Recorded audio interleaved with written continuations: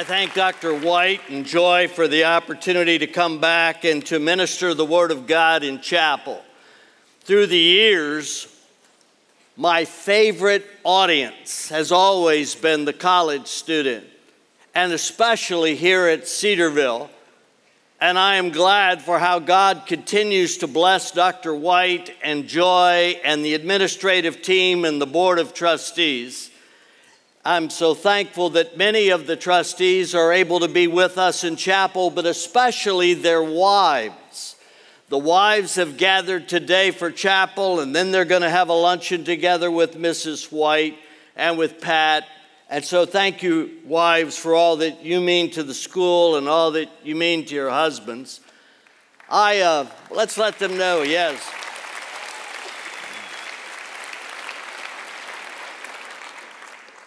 Through the years, I've always wanted to make it very clear that these 40 years at Cedarville, it's not been my effort, but it's been a team effort. Trustees, administrators, faculty, staff, but especially the greatest help has been Pat. I mean, I can't begin to tell you what these 58 years with her have meant to me. And as I've been at Cedarville, and we've had this privilege of serving our Lord together. So thank you, honey. So glad that she could be here.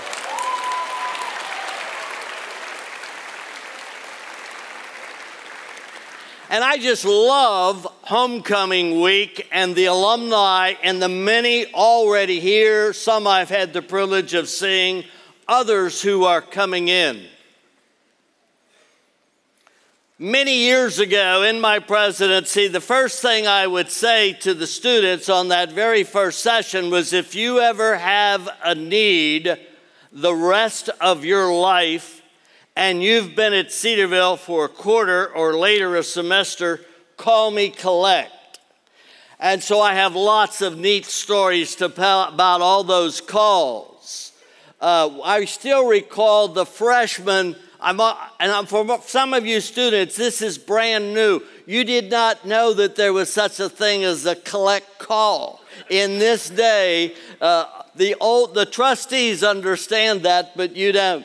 But I got this call, and the young man tells the operator, she's saying, will you accept this call? He said, I'm one of your students. I said, I'll accept it. He said, Dr. Dixon, I'm a freshman. I'm out at the Dayton Mall and I locked my keys in my car. Can you help me? And so I sent someone from security out there to help him get his keys out of his car. One of my favorites was, it was a Sunday morning and I got the, will you accept the call? Yes. And the young man said, I'm with the Sword Bears, and we did an all-nighter over here in Indianapolis, and we stopped at McDonald's for breakfast. I went back to the bathroom, and the team left without me. Can you help me, Dr. Dixon? And so I was able to call a pastor who was one of our board members, Don Tyler, in Indianapolis, and they made some arrangements to go see him and to pick him up and to bring him. And it just lots and lots of stories, but I can remember as well those sad calls. From the dormitory, Dr. Dixon, I just got the message that my father went home to be with the Lord today. Or my mother has been taken to the hospital. In fact, Lynn Brock spoke in chapel, and I'll never forget that call. His father, Bill Brock, was one of the finest men I've ever known in my life. He was chairman of the Board of Trustees at times. He was the head of the GARB in the state of Ohio. He was respected so widely. And it was about 2:30 in the morning. And Lynn called and said, my father just died with a heart attack during the night.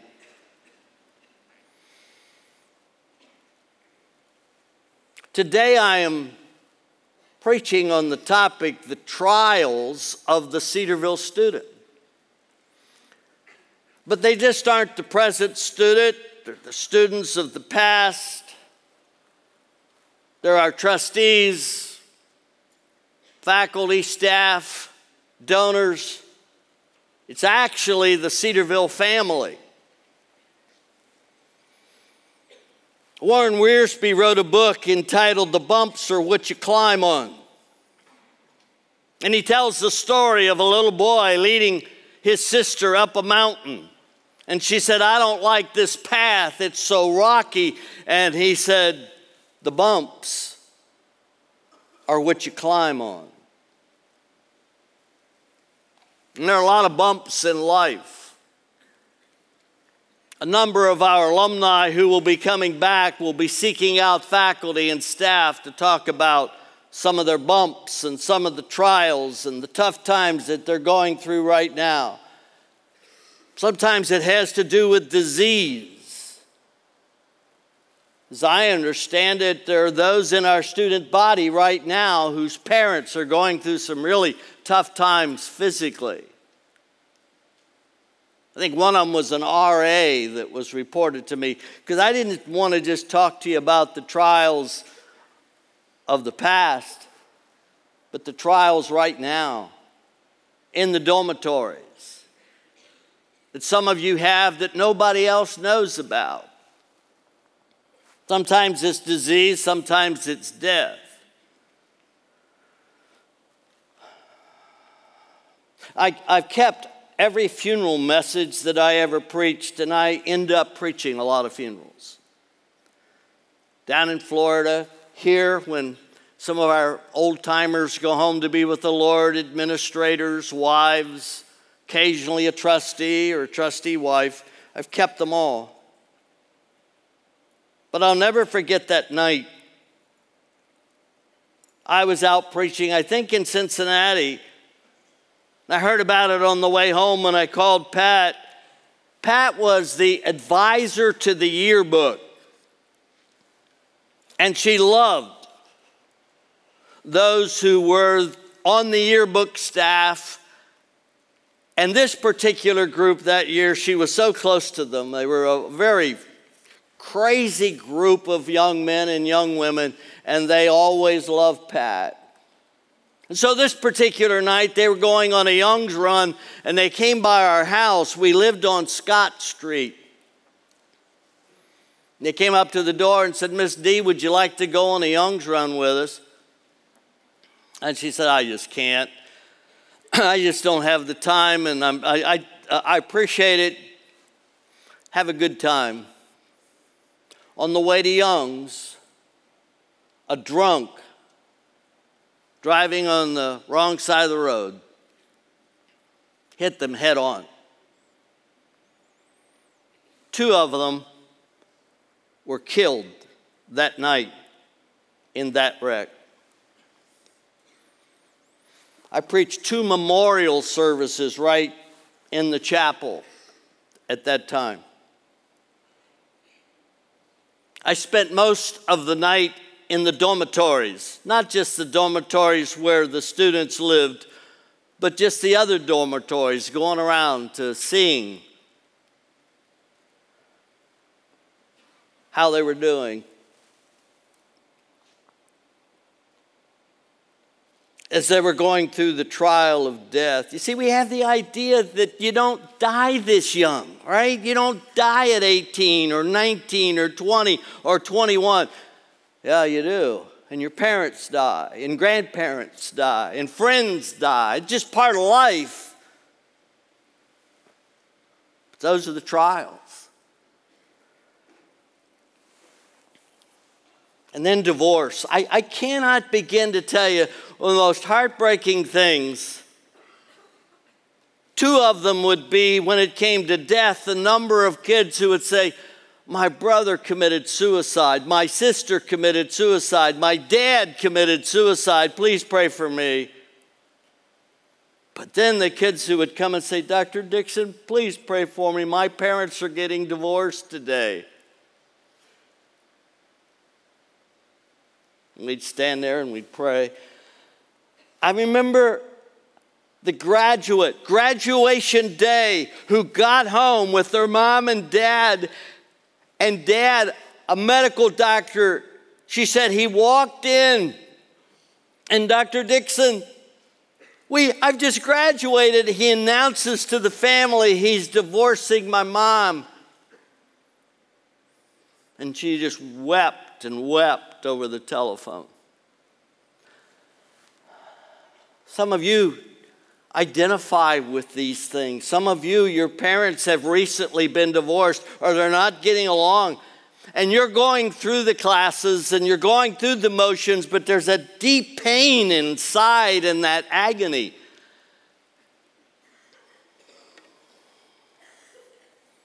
And there's just disappointment. Some of you are so disappointed because you were in love with that guy, and here in the last 2 weeks, he said, I don't think so. Are you in love with her, and maybe you were engaged, and she broke it off?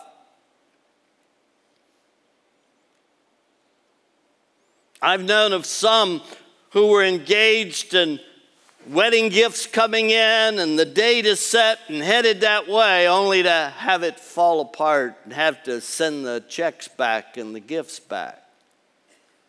We're talking about trials. We're talking about life and reality.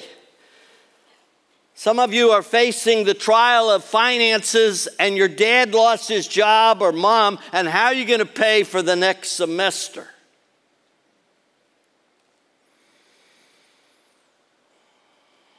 Some of you, it's an emotional trial. You really wrestle. You're bipolar. Most of the time when you stay on your medicines, you're okay. And you get off your medicines, you're not. And you go through deep, deep valleys of depression. Now the question is, why does God allow us to go through these trials? I'm going to read from the New Living Translation, 2 Corinthians chapter 1, verses 3 through 11. Yesterday, Lynn Brock brought a message on how we got our Bibles. In tribute to the Word of God, would you stand with me, please, while I read? 2 Corinthians 1, 3 through 11. All praise to God, the Father of our Lord Jesus Christ.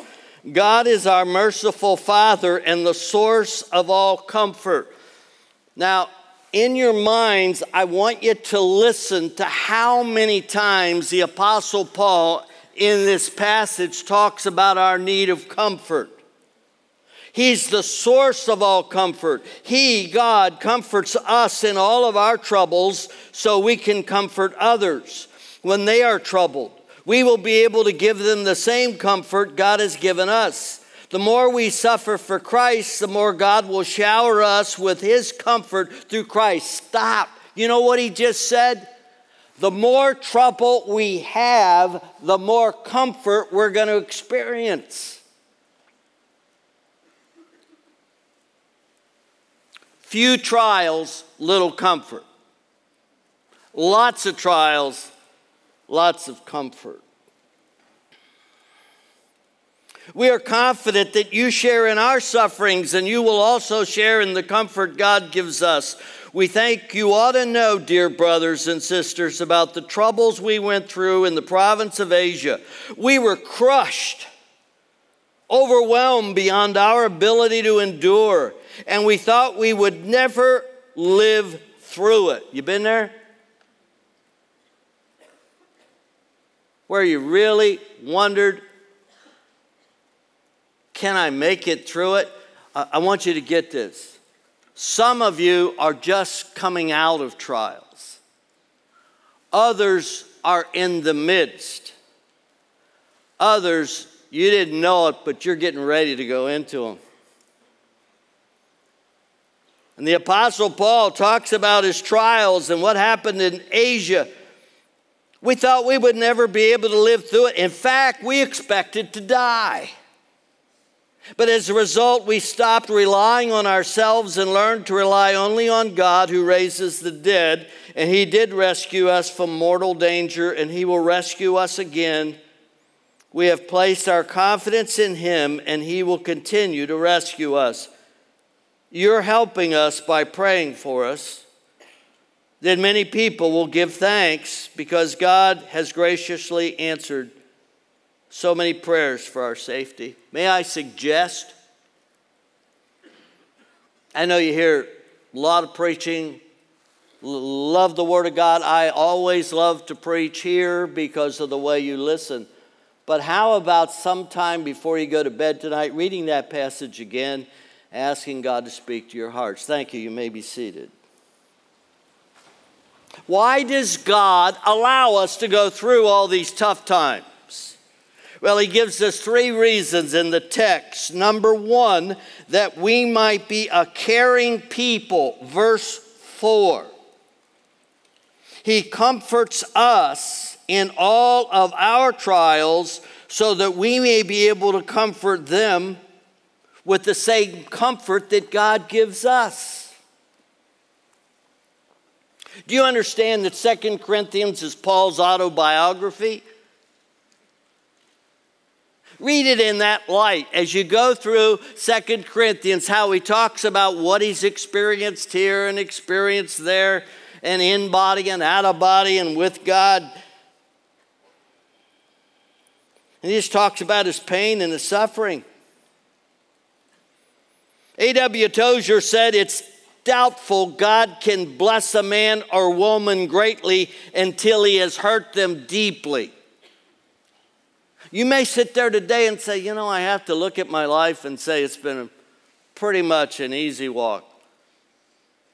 Wonderful family, had a great church, a lot of good things going on. Things are off to a good start here at Cedarville. It won't stay that way. Sorry to be the bearer of bad news, but this is life. This is reality. This is what the Apostle Paul is talking about. And he says he comforts us. And in the midst of our pain, he's there for us so that we can have a ministry to others. Through the years, I always like to talk to the college students about we aren't all wired the same. I just love the fact that you get to live in the dormitory. You're from Rhode Island, and she's from Birmingham, Alabama, and you don't even talk the same language. And you don't eat the same food. And she's trying to explain to you that it's worth trying turnip greens. You get in the dormitory, you've lived in that one community most of your life, and now you're in that dormitory, and people don't look the same or think the same, talk the same. That's great. I wish more churches would understand that. We don't have to be wired the same. The Bible talks about unity, but it never talks about uniformity. And let's give each other room to think and room to make decisions and room to move the way we think we need to move. And that's what Paul is talking about. He's talking about how we are going to be going through tough times. Some of you are naturally caring people. Generally speaking, the ladies, the women, care more and deeper than we do as men. Has a lot to do with wiring, maleness, femaleness, but there are some men who don't have a problem picking up a telephone and calling someone to check them out and see, hey, how you doing? I've worked with professional men down in Florida for 15 years. We call them men's fellowships, 4 different country clubs, Mediterra, Shadowwood, Imperial, Gray Oaks. And when we left this last April to head north, we were having 175 men a week come. Most of these men are unsaved. Most of them are multimillionaires. They've been very successful in their corporate lives and so forth. And I say, why do you come? They say, because we have lived our lives for our businesses, made a lot of money, lost our families in the process, and this is the first time we've ever had a chance to at least hear about God. Furthermore, we're going to die, and we're not sure we're ready to die. So that's why we come, Paul. And you let us think for ourselves. You let us ask any question. I have Buddhists who come. I can't tell you the number of Jewish people who come, guys. Lots of Catholics, Methodists, Baptists as well, but a predominance of Catholics and the others, and agnostics. And they'll come to me and they'll say, Paul, I did not know that it was important to write a handwritten note to somebody to say thank you until I started coming to your men's fellowships. That's maleness. It's this whole idea that, the wives do it, but we don't do it. I want you to know that Scripture says there's coming a time when you're going to be in such pressure that you're going to, without trying, become a caring person. A loved one's going to die. Or you're going to be in the hospital. And you'll be changed. Paul said that God allows these things that we might be caring people. I love it. Somebody said, God does not comfort us to make us comfortable, but to make us comforters. Think about that. So God allows it that we might be a caring people. Number two, that we might be a humble people. Verse 9. Thank you, praise band, for that song about humility. Verse 9, the Apostle Paul said,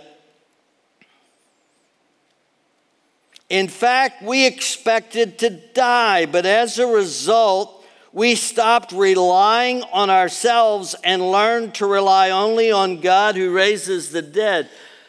Men and women, we are so prideful, and God hates it. Some of you are proud of your intellect. You had a really good ACT and SAT. I'm glad for that. Keep it up. Don't take it for granted. That's not going to determine your grade on your test. These faculty don't check your ACT scores. They want to see what you do in the test.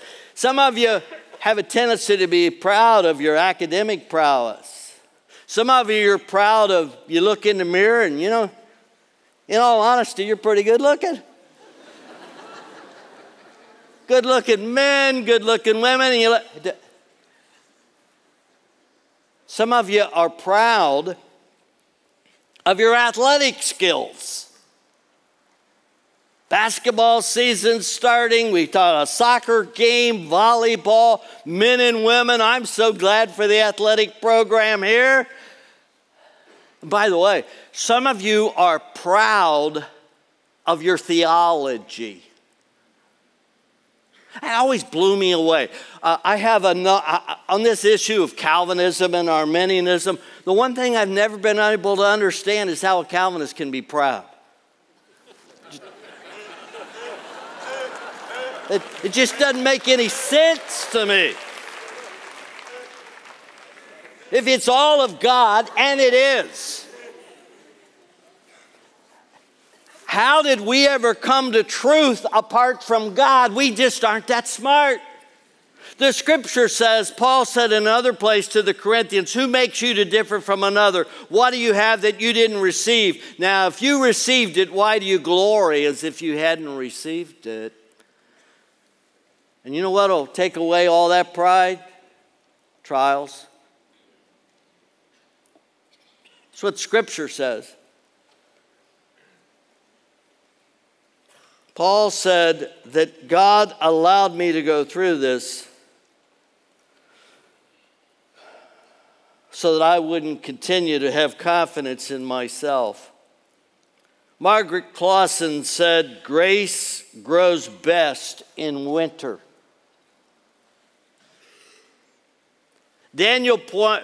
Patrick Moynihan, I used to really like when Moynihan was there and Reagan was president, and they'd go at each other, and then they'd go out and have a cup of coffee after it was over, and they just respected each other, though we were on two sides of the aisle.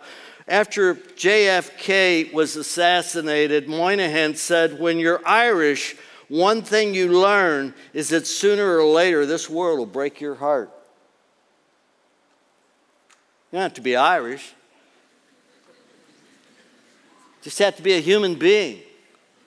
Sooner or later, this world will break your heart. God allows it so we might be a caring people, a humble people, and that we might be a praying and a thankful people. Look at verse 11. You are helping us by praying for us, then many people will give thanks because God has graciously answered so many prayers for our safety. He said, you've become a praying people because you knew we were going through tough times. Students, faculty, staff, graduates, trustees, I hope we're all praying people. I hope we all have our prayer lists. But you never pray like you pray in the midst of trial, right? Different kind of prayer life, different kind of prayers, and that's what the Apostle Paul is saying.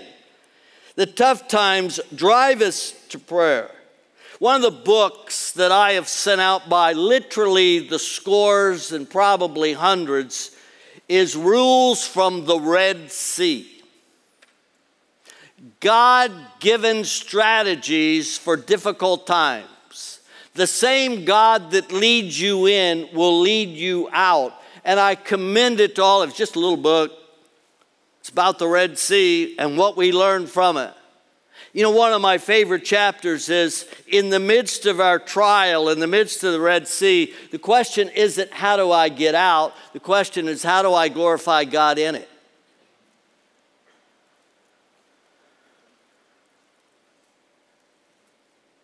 So God allows these trials that we might be praying and that we might be thankful.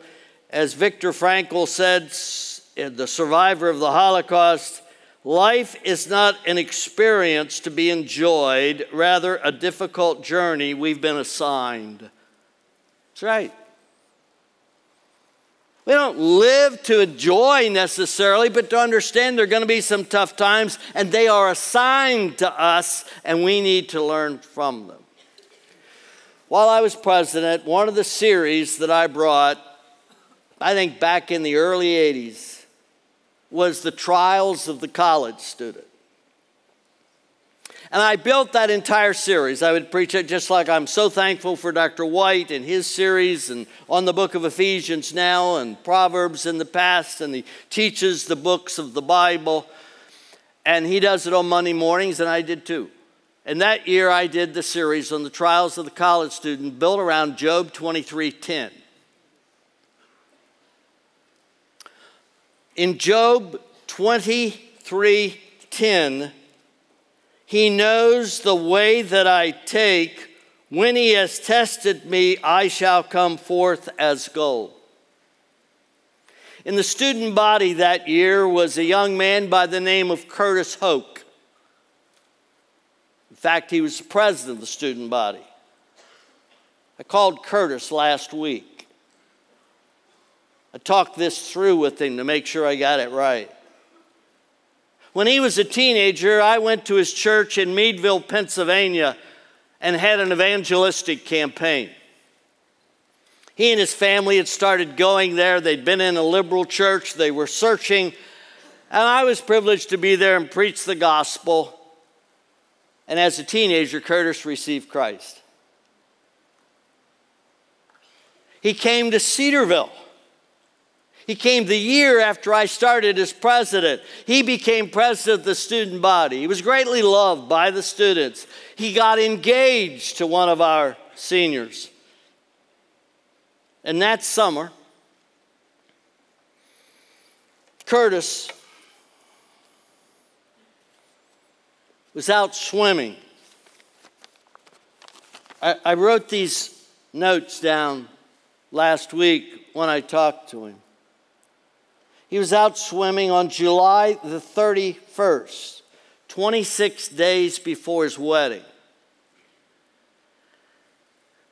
And he dived into a shallow pond and broke his neck. And a friend pulled him out or he would have drowned. He became a paraplegic. He's on the bank. And he said, I told him, call Dr. Dixon and tell him, the Lord knoweth the way that I take, and when he hath tried me, I shall come forth as gold. He was in the hospital for 6 months. He broke off the engagement. He didn't think it was right for his fiancée to go through with this, with him spending the rest of his life without the use of his limbs and in a wheelchair. And 2 months later, she came with her mother to say, I want to marry you. And they got married. As far as I know, and as far as he knows, a paraplegic has never been known to give birth to a child. They had a daughter. That daughter graduated from here. Her name was Cindy. In fact, as you look at that, one of those pictures that's up there, he was the alumnus of the year in 2005, and you see a picture. He came back to speak in chapel in his wheelchair, and he had his daughter on the back of the wheelchair, and he was doing wheelies all over the platform.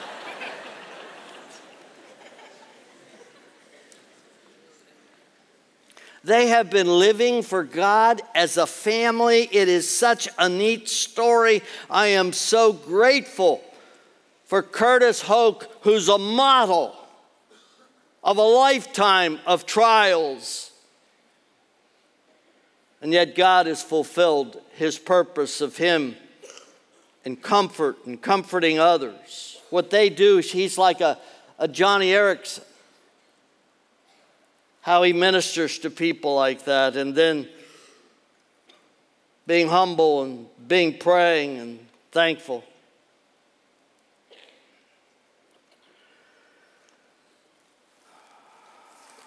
You say, how am I going to make it with what I'm going through now or what I may face? I had a song for 25 years that we would sing. It was almost like the alma mater. It was called Christ is All I Need. Many of our graduates, some who are here now, used it in their weddings. But my unbelievable story is the day that our graduate married to our graduate. He's a youth pastor in that church, and she would bring him lunch every day and their little daughter, and walked into his office and he was dead. And she said, Dr. Dixon, I took my daughter and I went into the church and I knelt by the pew and I sang, Christ is all I need. Would you stand with me, please, as we close? Christ is all I need. Christ is all I need. Christ is all I need. All I need. Christ is all I need. Christ is all I need. All I need. I thank the Lord for you. Have a wonderful day.